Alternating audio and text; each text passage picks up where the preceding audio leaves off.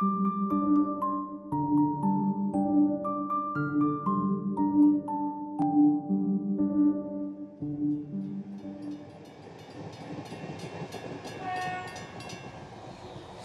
I've missed the train. The next one's in 6 hours. You'll have to take the meeting. Yes. I'm fine, Linda. No, I'm not crying, Linda. I'm fine. Bye.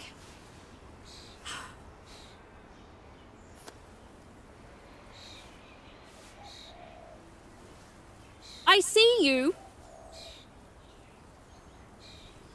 I said I see you. No, you can't. I'm a woman of a certain age, which endows me with the superpower of invisibility. Whoosh! You stole my coat. I found it. I'm calling the police. Don't do that.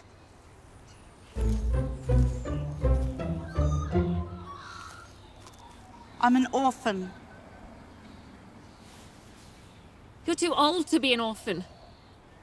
There's no age limit on being an orphan. I'm still calling the police. They won't be there. Tuesdays and Fridays. The rest of the time it's only me. Fighting crime. Whoosh! Stealing people's coats.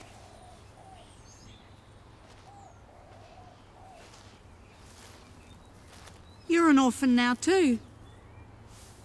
Yes, I suppose I am. Sad about Rebecca and the terrible fire. You knew my mother? Small town.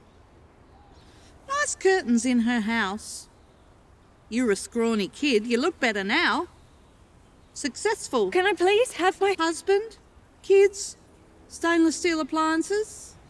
No. Yes. The dishwasher. An independent woman with a dishwasher. I had all that once. Then poof! Up in smoke. This is where you live now. Poor Rebecca. You left and never came back.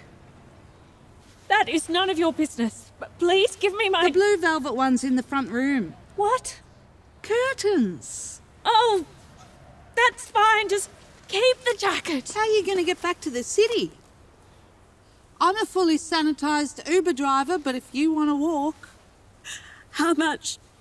I think I have some cash. Oh, don't take cash anymore since the COVID. The price is one pair of blue velvet curtains. And Rebecca promised them to me also for my cape. You can have the curtains.